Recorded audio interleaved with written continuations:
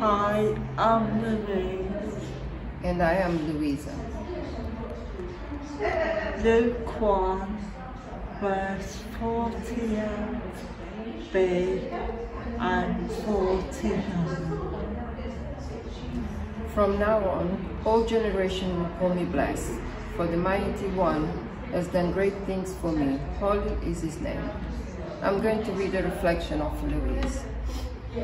These words are truly visionary. Present and future generation will call me blessed. Wow. What a foresight, what the future is implied by these words.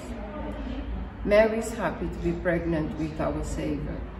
In these verses, Mary is thanking, extolling, and rejoicing that God has chosen her, a first-century Jewish woman of Nazareth, to have the true honor of bearing his Son, Jesus Christ. Mary is a faithful servant of God. She trusts him implicitly. She is pregnant with Messiah, who went on to be crucified for our sin. It's through Jesus Christ that we are assured of a place in God's eternal kingdom. What has Lord, our God, has done for you today? How great is that? How holy is the name of Jesus?